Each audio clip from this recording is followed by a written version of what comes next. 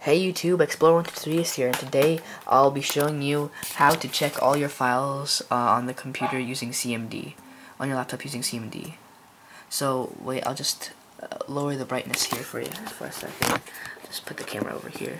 Just lower the brightness for you guys, or maybe raise it. No, raising is worse. I'll just lower it. There you go. Okay, so first what you want to do is you want to you can do it two ways. You can either press the Windows button and R, and that'll show you this run thing, or you can do it manually by just going to Start, and then over here, and then typing in CMD over here, like that, in the search. But I prefer just to do it like this, because it's just faster. So again, Windows key and R, and I'll just show you the run thing.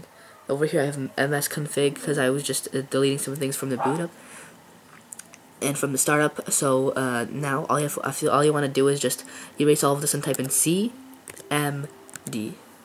then press enter, and you should get something like that. Now I'll just open it for you guys. Okay, and now over here where it says CD and user John, okay, because that's my John is the name of the account guy who of the account. So you just want to go cd dot to go to set it to users. So now this is for all users, not just me, for all users.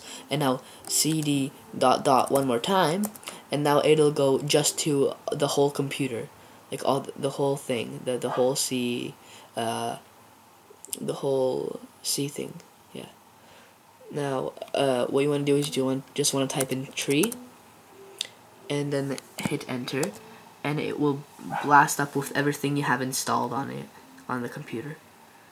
So yeah, I hope this video helps, guys. I don't know why you want to even do this, because I mean it's going so fast you can't really read it.